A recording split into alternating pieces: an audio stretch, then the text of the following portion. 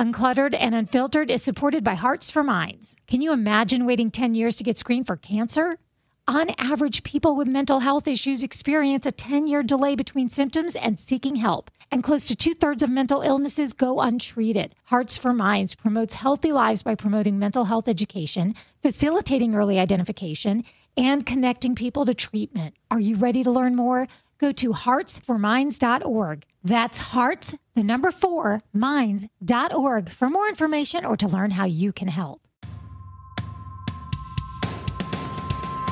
Welcome to Uncluttered and Unfiltered, the podcast urging you to let it go and don't look back. With nationally acclaimed professional organizer Christine Stone and self-proclaimed hot damn mess radio and TV personality Eden Kendall. Welcome everybody to Uncluttered and Unfiltered with Eden and Christine. And our episode today is kind of going to be all over the place. We're just going to have a nice little chit chat about this, that, and the other. And the Golden Bachelor chatter will happen towards the end because we have a lot to talk about as the women told all this past week. Yeah. But let's start out with some breaking news. Since our last get together to record, we found out that the People's Sexiest Man Alive for 2023 was, drumroll please, Patrick Dempsey, also known as Dr. McDreamy, not to be confused with Dr. McSteamy from Grey's Anatomy. People know him from Enchanted. People know him from way back of the 80s movies. He's been around for a long time. Right. Or 90s movies, I guess. Can't Buy Me Love. I don't know what year that was. But anyway, we asked you guys on our Ladies Only Uncluttered and Unfiltered Facebook group if you agreed. I was expecting other options. People saying, well, okay, but I'd rather see so-and-so. But I'm going to say we were at 90% of everyone agreeing Patrick Dempsey was a good one. I think he's a great one. And I follow his wife on Instagram just because she's a makeup artist. And I like watching her techniques. And he is always on there. And she's always doing his hair because she has this putty gel stuff for men's hair. And she's always running her fingers through his hair and, doing like this makeup stick she uses. The two of them are adorable. But what's her name? I want to follow her. Jillian Dempsey. Okay. I want to follow her. With a J. And she has her own makeup line. She's a makeup artist to the stars. But anyway, so the two of them are adorable. And when he was chosen, I thought, oh my God, what a great choice. He used to be married to a much older woman for years. When he first started out, I should have Googled this beforehand, but she was considerably older, 25 years older than him. Really? And then he got to, I never knew that. Yeah. And so then eventually they parted ways, but my point being that he can appreciate an older woman. And the one of the comments was from our friend that has been on the show before, Amanda Napolitano of the Donna Foundation. And she showed us a picture of her with him and said he is a big health advocate, which we also just learned because he has said that even though this seems to have been a long time coming, the timing couldn't be any better because he has a health platform that charity, and I think it's his mother that had breast cancer. Oh, wow. So he's checking all my boxes. Yeah, he's checking. And he looks amazing with gray hair. Yes. I mean, amazing. Yes. So isn't that the way it always is? Like Richard Gere, all the older men, Harrison Ford, anyone, they look better with gray hair. He looks phenomenal. And I'm just surprised to see everybody agreeing on something. You can't ever find something for everyone to agree on social media. And yet somehow this seems to be the one. Yeah, everyone loved it. Yeah. So that made me really, really happy. Another story that I saw in social media this week was that the duck face is no longer the trending way to pose for a selfie. And we're all familiar now with the duck face. That's the, putting your lips together for these photos. I never thought it was particularly flattering. I didn't either. Now it's the scrunch face, which baffles me why anyone would want to create more lines in their face. Well, is this from 20-somethings? It is. Or 30-year-olds who don't have that many lines?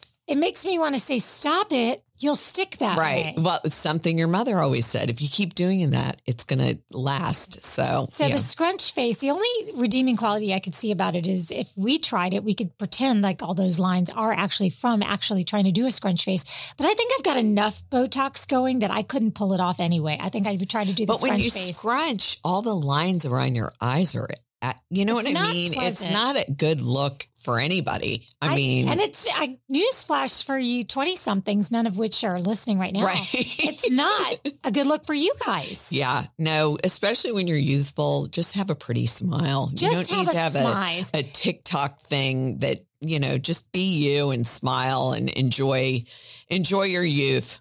I like a good candid laugh. I do too. Catch me in the middle of a laugh. Yes. That's the only time when I look at a picture and I'm like, that's a good picture. Well, I took some pictures with some friends. We got together, some high school friends this past weekend, and we took a few pictures together. And in one of them, my husband was taking the picture. He said something funny and we all started laughing. And that's my favorite. Yeah. Nobody's looking at the camera. We're all kind of looking at each other, but everybody's smirking and smiling and laughing, and it looks natural, and those to me are the best ones. That's frameable, in my opinion. You came back from a lovely vacation. Yes, I did. A very lovely vacation. Well needed. 35 years together, our anniversary, and my husband's 60th. So we combined them since they're a week apart. And it was amazing. It was relaxing, but, good to be home. It's always good to be home. And you tried something that you heard about here on our podcast when we had a travel expert on, and that is putting an AirTag in your luggage. Now, my favorite part is Mitch, your husband's reaction to this. Oh, he loved it. He was hilarious. On Amazon, you can get 4. So we put them in every suitcase on everything. And it was like a little boy with a new toy. He kept saying, oh my gosh, look, it's on the conveyor belt. Oh no, they lost your luggage in Yellowstone Park. I'm like, we're nowhere near that. How is it over there? I'm like, stop telling me like you're stressing me out. And so the whole entire vacation, when we were up and back, he'd say, up here it's coming. They just took it off the plane. It's like a little video game for a grown adult. But I have to say, what a genius idea. And because you lose your keys all the time, these are perfect because you put them in a keychain. Like they're dots. Yes. I don't know. This is all new to me. But anyway, I now have one on my purse. So that way, if something is stolen, at least you know who has it or where it's at, so you can kind of do something about it. So it's a new toy for a guy. For me, I just thought if they lose my luggage, what am I going to do anyway? I've already told my family, stocking stuffer for me, AirTags. Perfect. And it's funny that you would say lose your keys, because this past weekend also I misplaced my keys, and I was pretty sure I remembered sticking them in a pocket. Now I have keyless entry, remote keys, like most cars these days do. You just have to have the key in the vicinity. And I'd get in my car and it would say no key detected. So I thought, first I told my husband, I said, please be careful doing laundry. I almost am positive that I have put them in a pocket somewhere. And so he said, well, you better get the laundry out and start going through it. I said, oh, no, I will not. I took the entire hamper and I got in my car, and the car still wouldn't start. I saved myself from having to go through all of those pockets. I just put my whole hamper in the car, and I'm like, okay, if my whole hamper isn't making the car start, I'm not going to bother with that. And so I went back in my closet. I found it in my coat pocket that was hanging up. See, if you had an AirTag, all you do is it would pop up right on your phone. Like a metal detector. Yes, it is hilarious. So although technology frustrates me, I think this is a really good thing, whether it's luggage, your purse, your keys, whatever it is. I think it's a great stocking stuffer. It is. So tell us a little bit, though. You had this lovely vacation. You came back and you feel rested and relaxed. No, well, we had severe jet lag, I will have to say. Okay. Yeah, I mean, it's not so easy to travel time zones, is it? No. And not only did we have the time change, but then we had the daylight savings time or whatever it is when you fall back. So by the end of the day, I was like, I don't know what time it is anywhere, because the time had changed again. So yeah, the older you get, the harder it is to just bounce back when you are on a different time zone for a long period of time. Because right when you get used to it, it's time to leave. I don't know. I've been saving this question up for you because I just know how much you like to go to bed early. When it gets dark at 5:30 in the afternoon, as it does now, what time are you? You are? I am in heaven.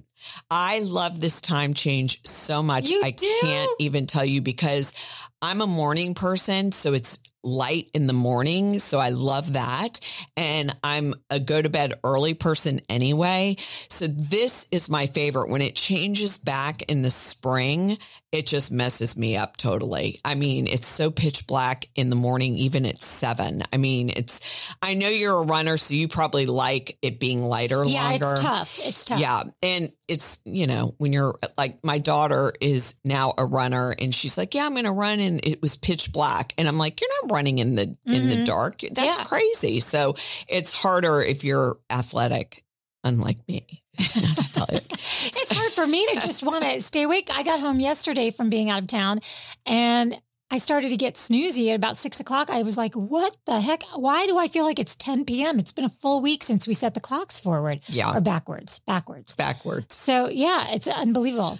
I think they should definitely stop this, though. It should be one way or the other, because right when I get used to this way and I'm loving it, they switch it back to the other way. So I know they've been threatening to pass a law or whatever for years and years. You read about it every year around this time.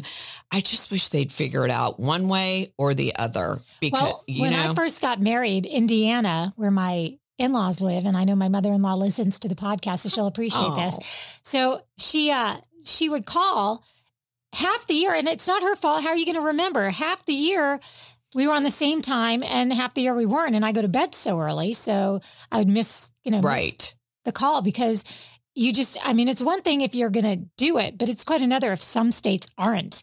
And at that time they were not. So it was like his whole family was on a different time half the year, but not the whole year. It was that's really so wild. Confusing. Extremely confusing. Speaking of my mother-in-law, she has analyzed the Golden Bachelor based on horoscopes for all of us. Which I loved that when you read that to me. I'm really big into the horoscope thing. She has it down to where she's got which one. I don't want to get too in depth in it, in her philosophy, because one of the people she talked about isn't there anymore. But she really believes, and spoiler alert if you are not caught up, but she really believed that the real connection that Jerry, the Golden Bachelor, has is with Teresa, who you and I do not care for. I just don't even get it. I'm going to just say it. I know we're not. Are we into it yet? Yes, let's get into it. Because I do not understand it. I guess maybe it'll unfold at some point and I'll see. But this man, I'm going to finally say it, I think is a bit of a cad.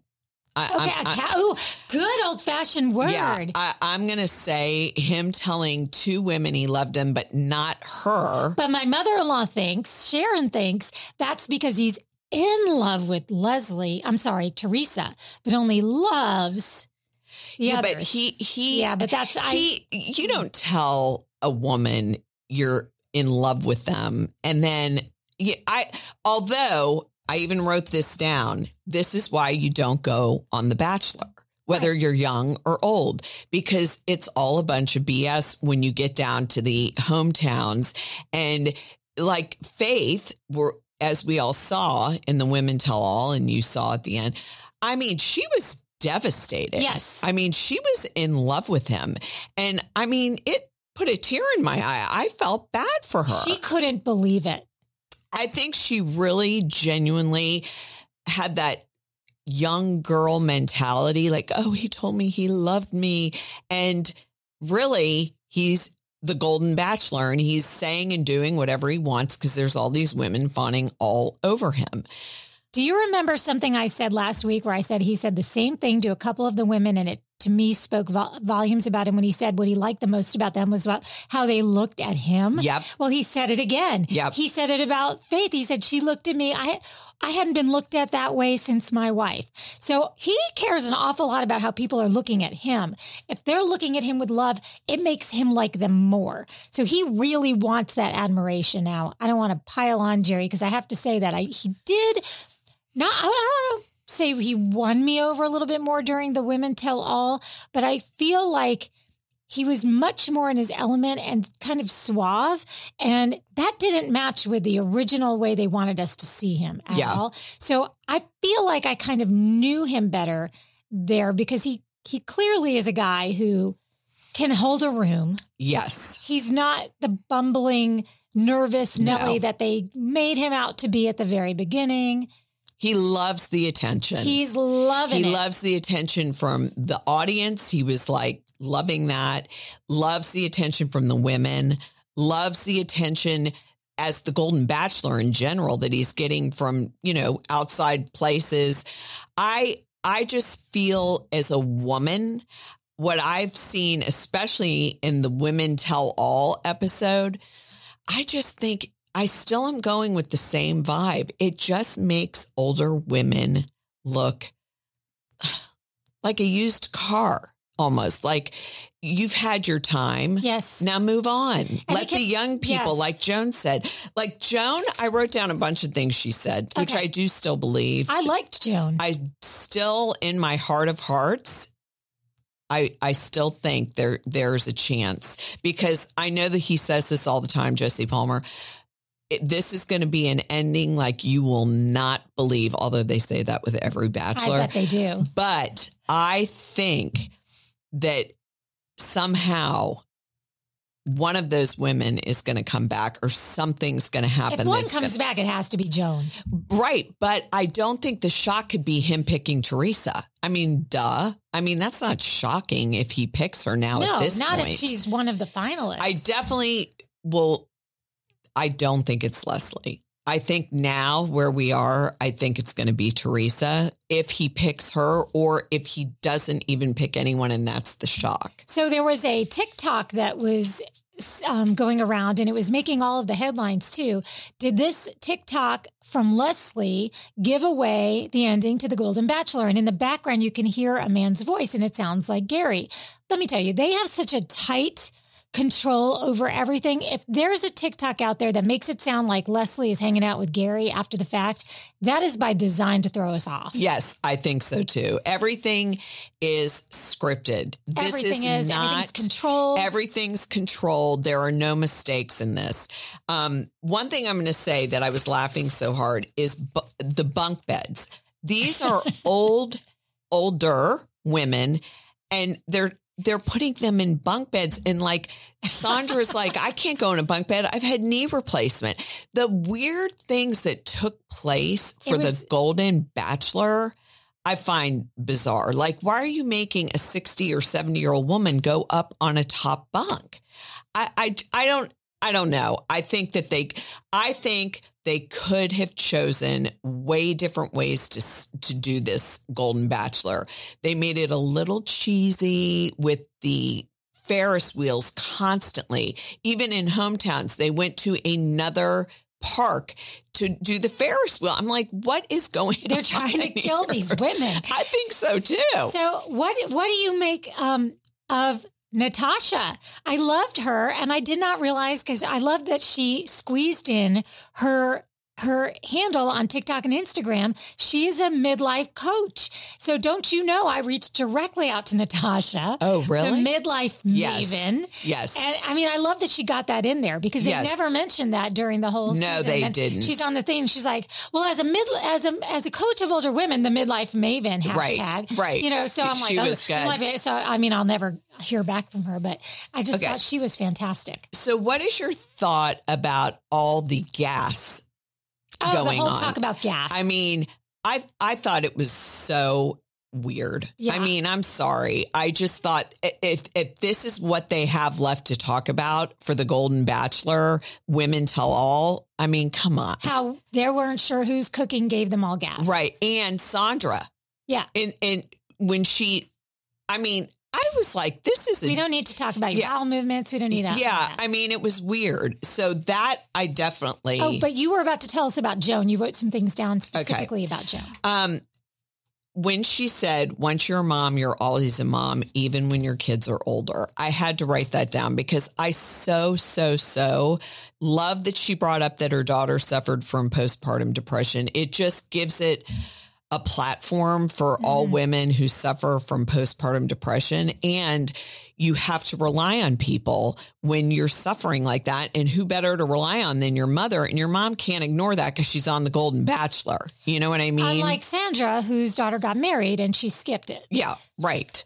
And also I read something where she wanted to come back and they originally were going to have her back. And then something where I think too much time. Oh, what they said was then her daughter, she thought was getting better and then had a setback. Oh no. So yeah. Okay. So anyway, when Kris Jenner, who I don't think Susan looks like Kris Jenner. I think it's only a haircut. Yeah, I thought it was a haircut. I mean, I've been calling her China the wrestler. I mean, that's who I thought she looked like.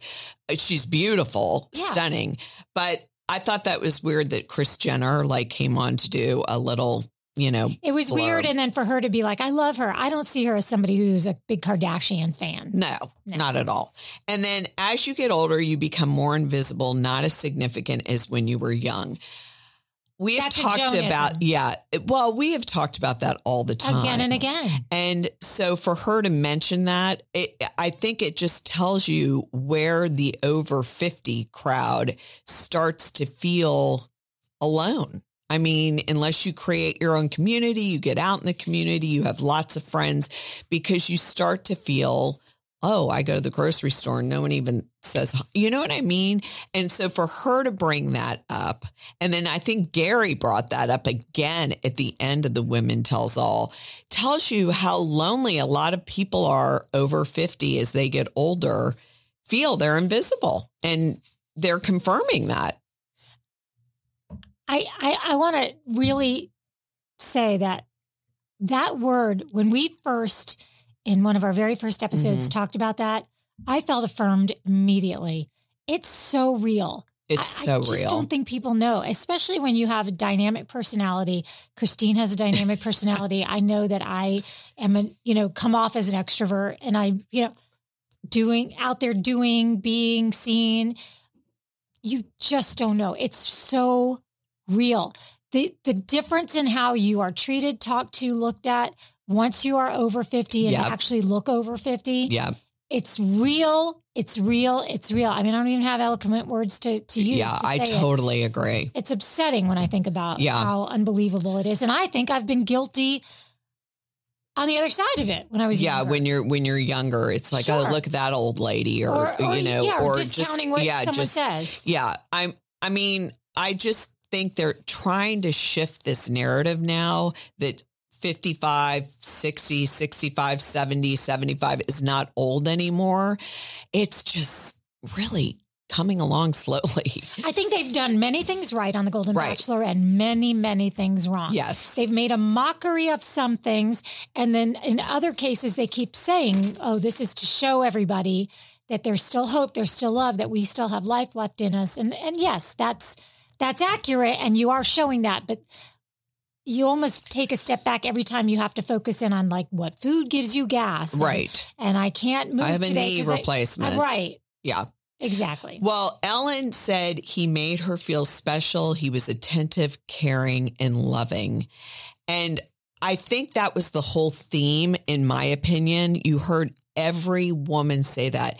He was so attentive. He would look in my eyes. He made me feel like I was the only girl in the room.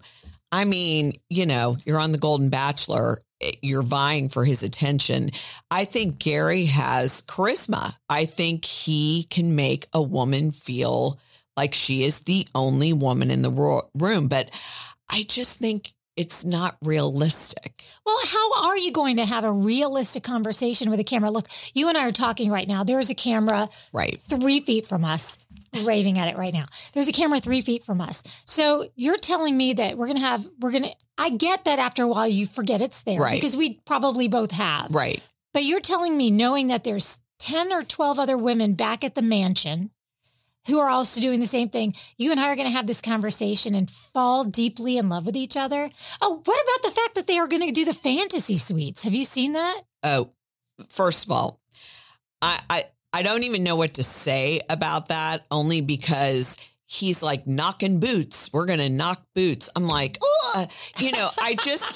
listen, I just think that as you get older, you're supposed to get more mature.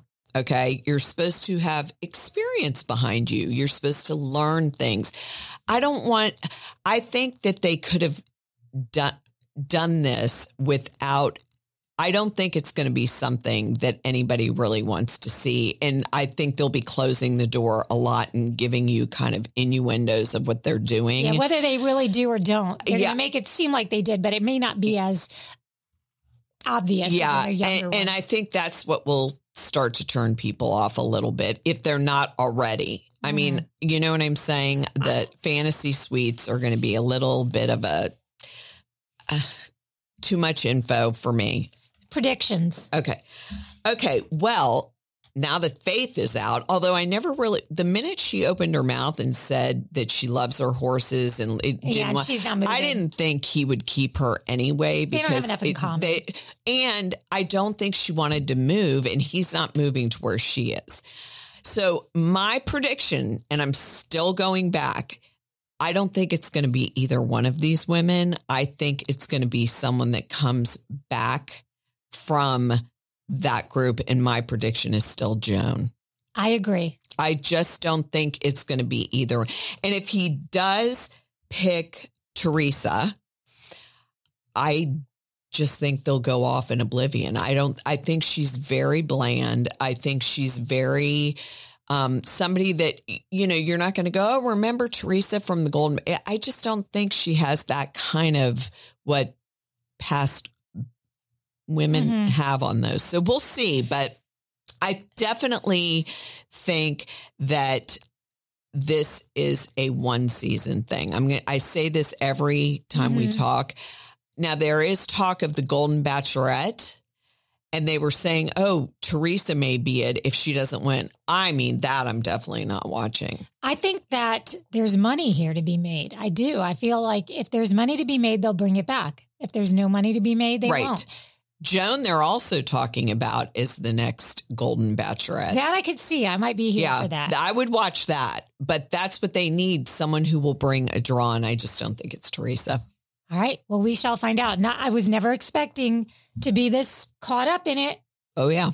I had no idea. I thought, and I still maintain, and I feel like it's punishment sometimes when I'm watching it, but now I'm appreciating that it's campy and it's all in good fun, and I can't wait to find out. So there's more to talk about. It's almost going to be wrapped up by the time the month is over. Right. It will be over. We'll have our first December episode. We'll have the wrap up for you. In the meantime, we recognize that a lot of what we talk about, we count on you in our Uncluttered and Unfiltered Ladies Only group. So please do join that if you have not already. It's very easy to find us on Facebook. It's just Uncluttered and Unfiltered Ladies Only. And then you ask to join and we approve you and let you in. We're also on every other social media. We have a YouTube channel. And until the next time, remember, you can let it go. And don't look back.